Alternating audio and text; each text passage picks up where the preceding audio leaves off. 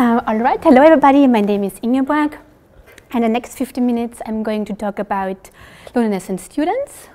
A little bit about me. I gained a degree in health and nursing paper research at the Medical University of Austria. Then I did general adult nursing. And then I moved to the UK to do a Master's of Science degree in public health at Brunel University. So my dissertation was about experiences of loneliness at Brunel University. A little bit about the background.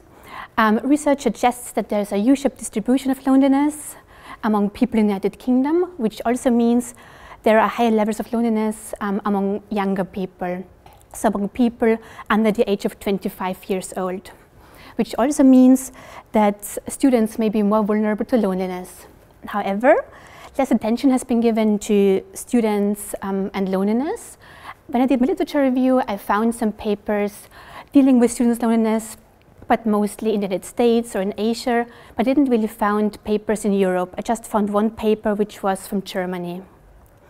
But it could be that students are more vulnerable to loneliness. It could be because attending university is a change in people's life. People have to adapt to new surroundings, to new people. People move away from home. They have to cook for themselves. They have not their mom here, so they have to organize things for themselves. And thirdly, like me, people move abroad for studying and they have to adjust to a new language, to a new culture, and all these things may make people more vulnerable to loneliness. So my aim was to explore the burden of loneliness at Brunel University and to measure the extent of loneliness and to identify groups particularly at risk for loneliness at university. So how did I do that? I developed a questionnaire which consisted of 3 parts and generated from the literature review. I had 3 parts. One was socio-demographic questions, one was about the burden of loneliness, so I used the UCLA loneliness scale full version, and I used also a self-rating scale to be able to compare results. And I had one part consisting of social relationships and communication, about modes of communication, about happiness, how people feel about being alone. Then I did some piloting, I did cognitive interviewing, and nearly all of the questions seemed to work out quite well. I used SPSS for calculations, and then I compared my results with data from SSS, from the European Social Survey, in order to have a comparison group.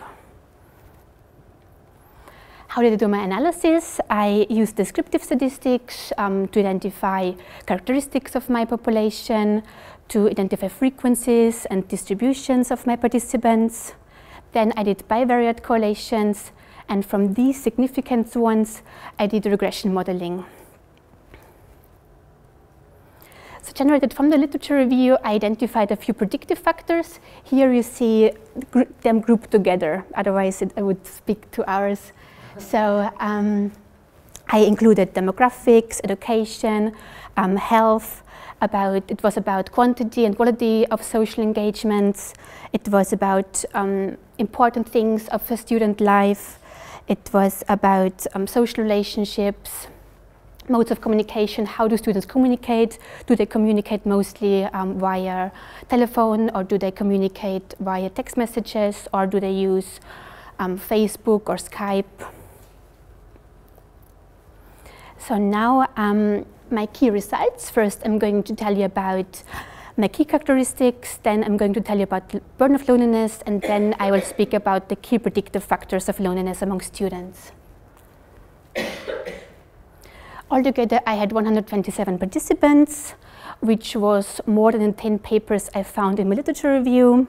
The mean age was around 23 years old. Around 2/3 were female students, around 2/3 were undergraduate students. Most of them were single, most of them were from Europe and white, and nearly all of them left their former home, left their parents' home to study at university. Now looking at the burden of loneliness, here you can see its normal distribution. The UCLA loneliness scale, it goes from 20 to 80 points scored, and my mean score was around 48. And the research suggests there's a cut-off score around 46. So which means nearly half of the students who participated exceeded the score and were lonely. And higher scores means higher levels of loneliness.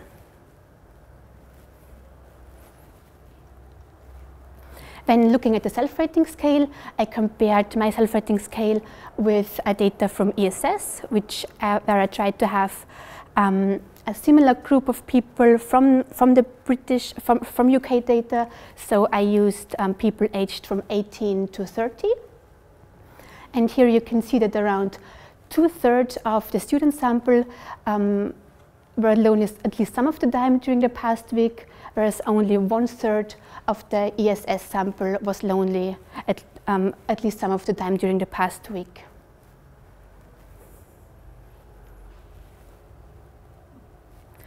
Now looking at now we are focusing on which students are more vulnerable to loneliness.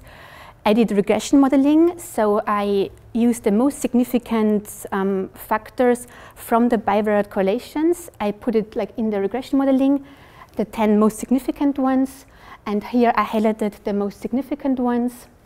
And we see that the factor extent to feel appreciated by others close to is the most important independent predictor of loneliness. So it was all about social engagements and frequency of social engagements and quality of relationships.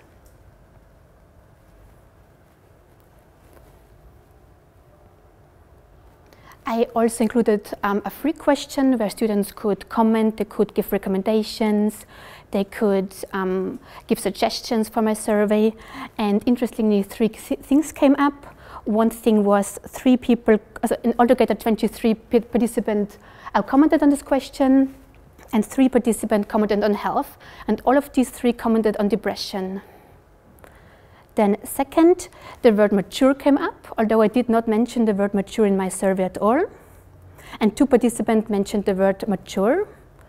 And third, also 2 commented that spending time alone must not be negative all the time. So they feel like spending time alone is sometimes positive for them.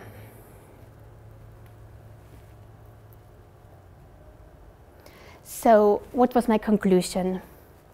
Regarding the burden of loneliness, my data suggests that there is a relatively high burden of loneliness among Brunel University London students. And when I compared these results to a previous research, similar high levels of loneliness have been found.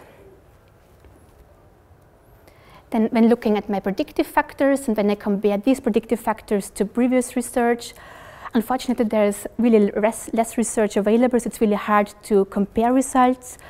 And a lot of ambiguous findings were visible, but also regarding ambiguous findings regarding gender, or regarding sociodemographics, but they also found similar findings, and which was that it's all about quality of relationships and quantity of social engagements. So people who have less qualitative relationships are likely to be more lonely. And my suggestions are students are more likely to experience loneliness than their peers from a general population. And it's very important to encourage students into social life, into social activities, in order to prevent loneliness or in order to decrease loneliness levels. All right, thank you very much.